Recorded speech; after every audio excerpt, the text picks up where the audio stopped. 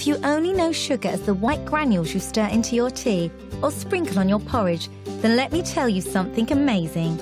Sugars are far more important than you imagined. Sugars are all around you, and without them, you wouldn't even exist at all.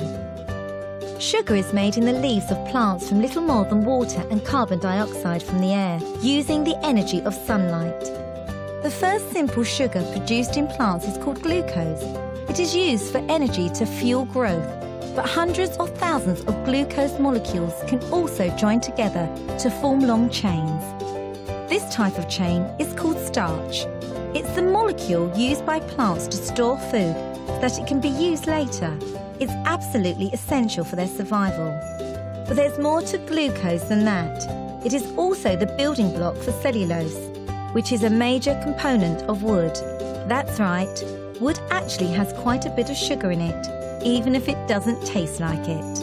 In fact, sugars, such as cellulose, are the most common compounds on Earth, making up more than half of all organic mass on the planet. But as well as helping plants to grow, we humans can put all these sugars to good use too, providing materials, energy, food, and many healthcare products for ourselves. We even use it to create biofuels to power our vehicles. Inside our bodies, glucose can be converted into other sugars. There are different types of simple sugars, and these can be combined in countless forms with many different roles. Sugars decorate the surface of every cell in our bodies and are vital to our health.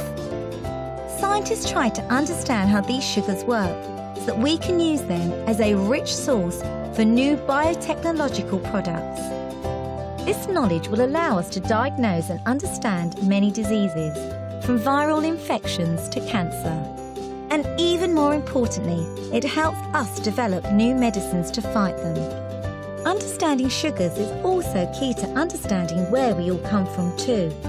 Cell surface sugars are crucial to one of the most important biological processes, the fertilization of the egg.